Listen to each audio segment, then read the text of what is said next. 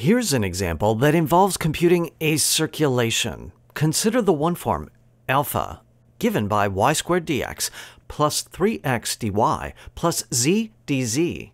And I want to integrate that along a curve that is given by the intersection of two surfaces.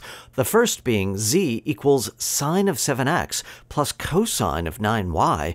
Whoa. And the second being x squared plus y squared equals 1. Now, that second surface, x squared plus y squared equals 1, that's a cylinder. That's really not so bad. But that first thing, that graph, z equals sine of 7x plus cosine 9y, that's all wavy, and it looks kind of crazy, and I need to take the intersection of these two surfaces in order to get this curve. Now, that curve is a loop, so this would seem to be a good Stokes Theorem problem, right? The integral of this one form over a loop is the integral of its derivative over some surface that bounds that loop. So what surface do we choose? If we examine what is happening with these two surfaces, then there's a natural candidate for what bounds it, namely this wavy sort of surface, this graph of sine 7x plus cosine 9y. But that's kind of ugly. I'm not sure how I'm going to parameterize that nicely. I think it's possible, but it's going to be a mess. Now, let's keep in mind that Stokes' theorem works with all surfaces. Is there a better surface I could choose? Well, the way to answer that is to compute d alpha to see what it is. Let's compute that derivative. That gives me 2y dy, wedge dx, plus 3dx, wedge dy, plus dz, wedge dz. That last term is 0. Get rid of it.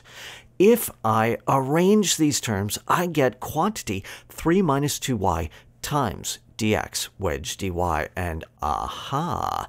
That 2 form is aligned with the xy plane. It is measuring projected area into the xy plane. So instead of using that wavy surface that bounds the curve, what I'm going to do is build a custom surface, S, that is given by using the cylinder for the sides, and I'm just going to follow that cylinder down for a while and then cap it off with a disk that is parallel to the xy plane, but below it by whatever distance I need to go.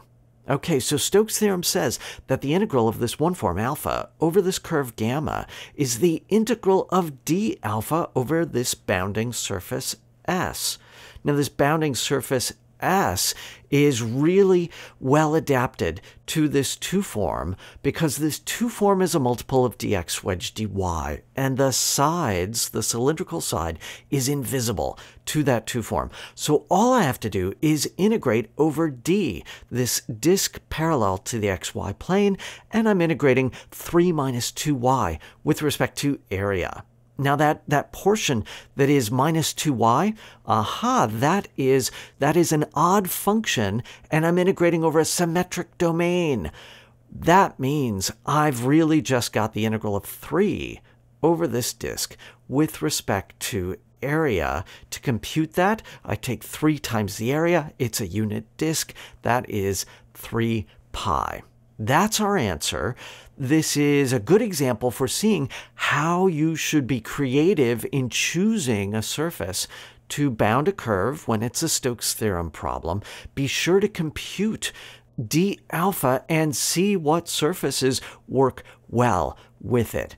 That's the lesson of this example.